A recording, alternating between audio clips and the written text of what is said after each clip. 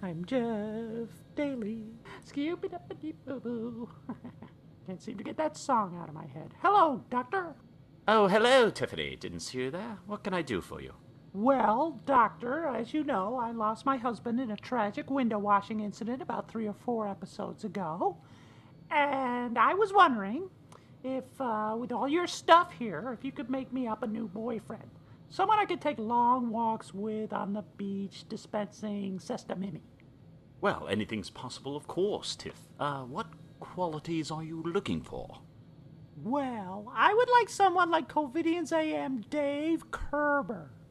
I mean, he's so nice, he's so successful, he works so well with Jason Vineyard.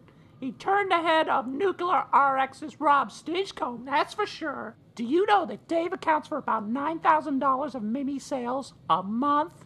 That's a lifestyle I could get used to. My oh, you move over. I want someone like Dave Kerber. Well, I can see you've given this some considerable thought. I'll see what I can do.